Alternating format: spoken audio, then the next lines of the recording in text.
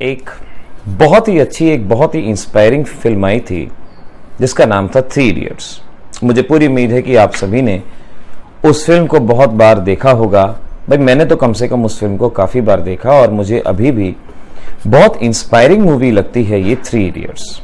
3 idiots में आमिर खान और उनके साथ में को स्टार्स ने इंजीनियरिंग स्ट्रीम्स के बारे में एक्सप्लोर किया, इंजीनियरिंग स्ट्रीम्स के बारे में बताया और उसका एक बहुत ही अच्छा डायलॉग था कि आप एक्सीलेंस के पीछे भागिए, सक्सेस आपको अपने आप मिल जाएगी। यानी आप किसी भी फील्ड में अगर आप रहते हैं और अगर आप एक्सीलेंट कार्य करते हैं तो सक्सेसफुल तो आप अपने आप ही हो जाएंगे। बहुत ही इंस्पायरिंग डायलॉग था। अभी भी जब कभी भी मेरा मन खराब होता है, मूड खराब होता है, तो मैं उसी फिल्म को देखने की कोशिश करता हूं। 3 इडियट्स को वाकई में एक बहुत ही इंस्पायरिंग मूवी ये बनाई गई। तो उस डायलॉग को आप अपनी जिंदगी का हिस्सा बना लीजिए कि अगर आप एक्सीलेंस के पीछे भागेंगे तो सक्सेस आपको अपने आप ही मिलती जाएगी। अगर आपने इस डायलॉग को अपनी लाइफ का हिस्सा बना लिया तो आपको सक्सेसफुल होने से कोई भी नहीं रोक सकता। आज हम बात करेंगे एक मोस्ट फेमस करियर की, इंजीनियरिंग की, कि किस तरह से आप इंजीनियर बन सकते हैं, इंजीनियरिंग के लिए क्या क्या क्वालिफिकेशन है और कहां कहां से इंजीनियरिंग को किया जा सकता है। तो आज ऐसे स्टूडेंट्स और ऐसे पेरेंट्स जिनके बच्चों ने अभी क्लास 10th पास की है और वो चाहते हैं कि उनका बच्चा एक अच्छा इंजीनियर बने, तो इस वीडियो के अंदर हम बात करेंगे how to become an engineer in India. किस तरह से इंजीनियरिंग को यहाँ पर परस्यू किया जा सकता है, कैसे आगे बढ़ा जा सकता है। इंजीनियरिंग करियर के बारे में कई तरह की गलत धारणाएं भी हैं कि कई बार कहा जाता है, मजाक भी बनाया जाता है, आजकल काफ़ी जोक्स भी आ रहे हैं कि इंजीनियरिंग या जॉब मिला नहीं मिला इसके बारे में कोई गारंटी नहीं। लेकिन एक बात ध्यान रखिए कि अगर आपके अंदर काबिलियत है और अगर आप एक्सीलेंस के पीछे भागते हैं तो दुनिया आपके पीछे भागेगी, आपको जॉब मिलेगी, डेफिनेटली मिलेगी और बहुत अच्छी जॉब मिलेगी।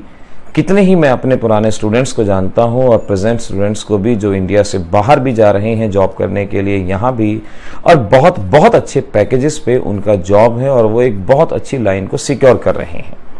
तो काबिलियत है तो आपके पास सक्सेस भी है, जॉब भी है। काबिलियत नहीं है तो चाहे आप कुछ भी कर लीजिए, चाहे डॉक्टर बन जाइए, वकील बन जाइए, कुछ भी कर लीजिए, वहां पर सक्सेस नहीं मिलती। तो इस धारणा को अपने मन से हटाएं कि इंजीनियरिंग करना बेटर नहीं है, ये बहुत बेटर है। और जो एक एक्सीलेंस वे में एक अच्छा इंजीनियर बन जाता है उसके लिए लाइफ में काफ़ी सारे अपॉर्चुनिटीज़ खुल जाती हैं, काफ़ी सारे दरवाजे खुल जाते हैं। तो देखिए, इंजीनियरिंग के लिए क्या करना होगा। सबसे पहले आपको इंजीनियरिंग कोर्स को समझना होगा। इंजीनियरिंग कोर्स 3 लेवल पे किया जाता है, डिप्लोमा लेवल, बैचलर्स डिग्री और पोस्ट ग्रेजुएट लेवल। 3 लेवल पे इसको किया जाता है। डिप्लोमा इन इंजीनियरिंग को पॉलिटेक्निक के नाम से भी पहचाना जाता है, ग्रेजुएशन को BE या B.Tech के नाम से जाना जाता है और पोस्ट ग्रेजुएट कोर्स को M.Tech या M.E के नाम से यहां पर पहचाना जाता है। तो 3 लेवल पे ये कोर्स किया जा सकता है। अगर आप क्लास 10th के बाद डायरेक्ट इंजीनियरिंग करना चाहते हैं तो डिप्लोमा कोर्स में आपको एडमिशन मिलेगा। पॉलिटेक्निक या डिप्लोमा कोर्स इसको कहा जा सकता है। गवर्नमेंट पॉलिटेक्निक भी होती हैं, प्राइवेट पॉलिटेक्निक भी होती हैं। तो क्लास 10th पास करके आप गवर्नमेंट पॉलिटेक्निक और प्राइवेट पॉलिटेक्निक में एडमिशन ले सकते हैं। 3 साल के इस कोर्स को पास करने के बाद आपको B.Tech के 2nd ईयर में लेटरल एंट्री भी वहां पर मिल सकती है। तो ध्यान से, 10th के बाद डिप्लोमा कोर्स हो सकता है और 3 साल का डिप्लोमा कोर्स करने के बाद अगर आप चाहें तो ग्रेजुएट B.Tech लेवल में भी एंटर ले सकते हैं। 2nd ईयर के लिए आप एलिजिबल होंगे और उसे हम लेटरल एंट्री के नाम से पहचानते हैं।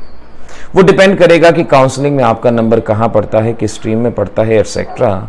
लेकिन डिप्लोमा के बाद B.Tech के अंदर एडमिशन लिया जा सकता है। ये बात बिल्कुल क्लियरली आप अपने दिमाग में रख लीजिए। क्लास 10th इसकी मिनिमम एलिजिबिलिटी होती है, ये भी आपको ध्यान में रख लेना होगा। इसके बाद हम बात करेंगे कि अगर आप 12th पास कर चुके हैं और 11th 12th लेवल को परस्यू कर रहे हैं तो 12th पास करने के बाद आप BE या B.Tech यानी ग्रेजुएट एग्जामिनेशन के लिए एलिजिबल हैं और आप चाहें तो अब डिप्लोमा में भी एडमिशन ले सकते हैं और आप B.Tech के अंदर भी एडमिशन यहां पर ले सकते हैं। इंडिया में B.Tech करने के लिए हमें एक common entrance examination JEE joint engineering entrance examination में आपको अपीयर होना होगा। JEE के 2 स्टेप होते हैं। 12th पास करने के बाद सबसे पहले होता है JEE मेंस एग्जाम, जो जनरली अप्रैल के फर्स्ट वीक में होता है। JEE मेंस एग्जामिनेशन में कट ऑफ में अगर आप आ जाते हैं और फिर आपको JEE एडवांस के अंदर अपीयर होना होगा। JEE एडवांस के लिए कंडीशन और होती है कि क्लास 12th में आपके 75% मार्क्स आने चाहिए, तभी आप JEE एडवांस की कट ऑफ के अंदर शामिल होने के लायक माने जाएंगे, अदरवाइज नहीं। तो जॉइंट इंजीनियरिंग एंट्रेंस एग्जामिनेशन पहले होगा JEE मेंस, उसको क्लियर करेंगे तो होगा JEE एडवांस, और अगर आपके बोर्ड में 75% मार्क्स भी हैं तो आप JEE एडवांस के बेसिस पे जो कट ऑफ बनेगी उसके बेसिस पे आपके इंजीनियरिंग कॉलेज का सिलेक्शन होगा। इंजीनियरिंग कॉलेजेस हमारे यहाँ IIT लेवल, NIT लेवल और प्राइवेट कॉलेजेस, इस तरह से इनको क्लासिफाई किया गया है। हमारे यहाँ टोटल अगले 1-2 साल में 23 IIT हो जाएंगी। कुछ अपग्रेडेड हैं, कुछ ओरिजिनल हैं, लेकिन अगले 2 साल के अंदर और हमारे पास मिला के टोटल 23 IIT यहां पर हो जाएंगी। यानी जो स्टूडेंट क्लास 10th में आए हैं, जब वो 12th में आएंगे तो 23 IITs उनको यहां देखने को मिलेंगी, जिसमें ऑलमोस्ट 11,000 के अराउंड सीट होंगी। तो JEE एडवांस की कट ऑफ में जो अपर 11,000 स्टूडेंट्स होंगे वो IIT में एडमिशन लेने के लिए एलिजिबल होंगे। उनका IIT में एडमिशन डिफरेंट ब्रांचेस के अंदर हो सकता है।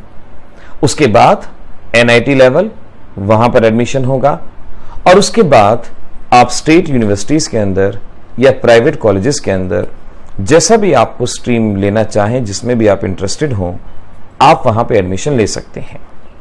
यानी टॉप मोस्ट है हमारे पास IITs, देन NIT, और फिर उसके बाद स्टेट इंजीनियरिंग कॉलेज। यहां बिट्स इंस्टीट्यूट वगैरह, कुछ VIT एटसेट्रा, ऐसे अलग अलग इंस्टीट्यूट भी हैं जो इसी कैटेगरी के अंदर आ जाएंगे।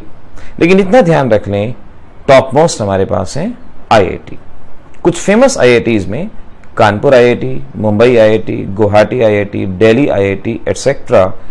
अगर आपका एडमिशन इन IITs में एक बहुत अच्छे स्ट्रीम के साथ होता है तो एक्सीलेंस को मिलने से कोई नहीं रोक सकता, सक्सेस को मिलने से कोई नहीं रोक सकता।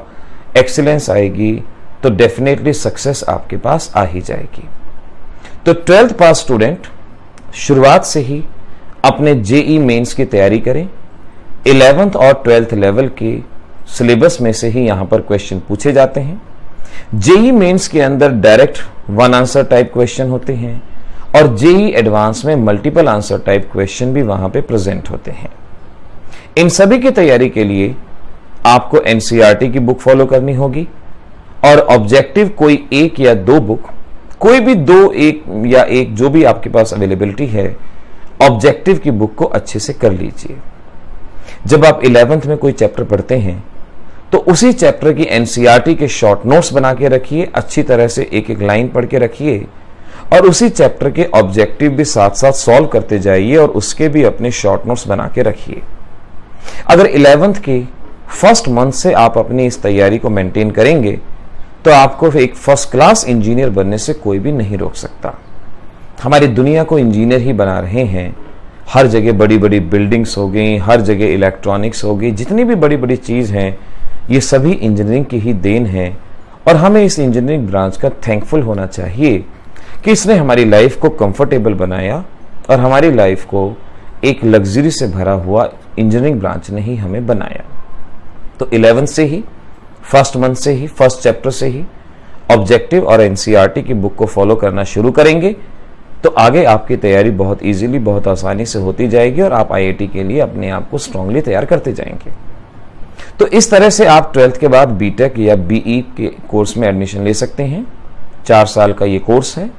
4 साल के कोर्स के बाद आपके पास ऑप्शन होता है, आप या तो डायरेक्ट M.Tech में एडमिशन लीजिए, गेट का पेपर क्लियर कीजिए, और गेट का पेपर क्लियर करके M.Tech के अंदर आपको एडमिशन यहां पर मिल सकता है। M.Tech यानी पोस्ट ग्रेजुएशन, आप चाहें तो इंडिया में करें, चाहे इंडिया से बाहर करें, अब्रॉड करें। आप B.Tech करने के बाद M.Tech कर सकते हैं। हमारे कई हजारों बच्चे M.Tech भी हैं, B.Tech भी हैं और एक अपनी लाइफ में एक बहुत अच्छे प्लेस पे हैं, और उनको देख के आज हमें जो खुशी होती है तो हम यही मानते हैं कि उन बच्चों ने एक्सीलेंसी की तरफ के लिए काम किया और आज वो एक सक्सेसफुल पोजीशन पे हमारी समाज में, हमारी सोसाइटी में प्रेजेंट हैं।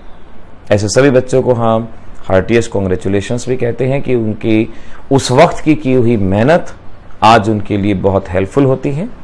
और 11th और 12th में आने वाले बच्चों को हम ये गाइड भी करते हैं कि इस वक्त इन 2 साल के अंदर अपने आप को आप इस तरह से तैयार कर लीजिए कि आगे आने वाला समय आपको सैल्यूट करे। इस वक्त आप एक्सीलेंसी के पीछे भाग लीजिए ताकि आने वाले वक्त में आपको लग्जरी मिले, आपकी सारी ज़रूरतें पूरी हो जाएं, और ऐसा यहाँ पर हो सकता है। तो उम्मीद है इस वीडियो से आपको काफ़ी मदद मिली होगी इंडिया में engineering entrance examination, engineering courses को समझने के लिए।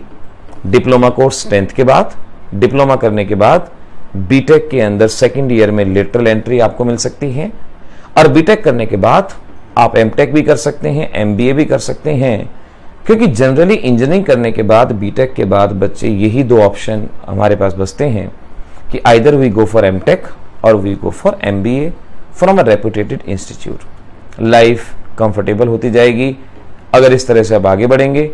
कल को आप गूगल के अंदर जा सकते हैं, माइक्रोसॉफ्ट के अंदर जा सकते हैं, एप्पल के अंदर जा सकते हैं, या और भी किसी बड़ी कंपनी के अंदर जा सकते हैं। ऐसे ही आने वाले वीडियो के अंदर हम बताएंगे कि इंजीनियरिंग की कौन कौन सी स्ट्रीम है जिसमें आप एडमिशन ले सकते हैं, कहाँ पर ज़्यादा जॉब्स अवेलेबल हैं। इंतजार कीजिए आगे आने वाले वीडियोस का, जहां हम डिटेल में इनके बारे में बात करेंगे। सो ऑल द बेस्ट बच्चों, पढ़ते रहिए, तैयारी करते रहिए, सक्सेस आपको मिलेगी। एक्सीलेंस के लिए काम करते रहिए।